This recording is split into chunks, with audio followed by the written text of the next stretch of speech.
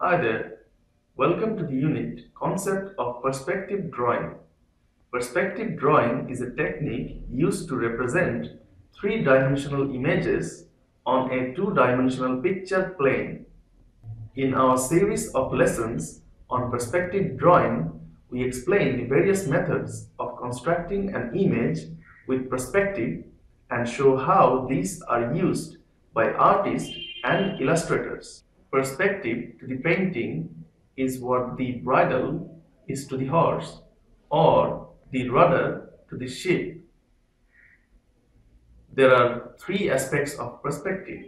The first has to do with how the size of the object seems to diminish according to distance. The second, the manner in which color change the farther away they are from the eye. The third defines how objects ought to be finished less carefully the farther away they are.